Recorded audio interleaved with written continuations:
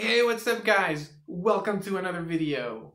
And here I'm gonna excuse myself. I'm gonna apologize because in the previous video we checked the difference between stay and be, and we only checked it with am. So right now we're gonna check it with the other ones. I mean, it's practically the same thing, you know, like you're not supposed to say my mom stay at home.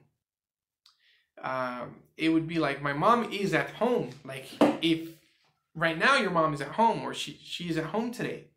So instead of saying my mom stay at home, it would be she is at home. She is at home.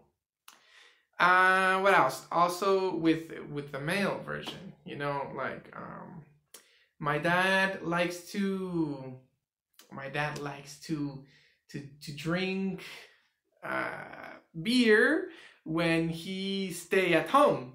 No, that's not right. When he is at home. When he is at home. Or with let's say we like to watch English videos or English classes when we stay at home. Well, that could work actually, but we're not going to explain that right now. We're just going to focus on we are at home, when we are at home. Okay, now I'll explain the we stay at home. It's like when you don't go out, you know, like when you don't go out, it's Friday night and everybody else goes out, but you prefer to stay home. You don't go out, you stay home. So you stay at home, you don't go out. When you are at home is like when you normally are. Nobody else went out. You just are at home. And I hope I'm not talking too fast. If I am, please comment comment below.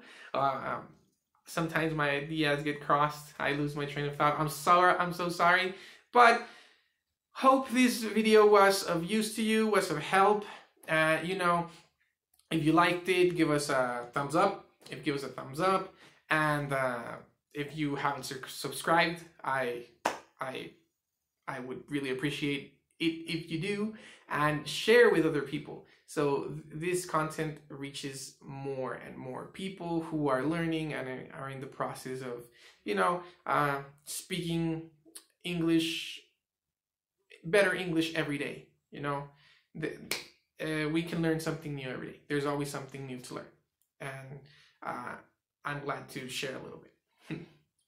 So, see you guys.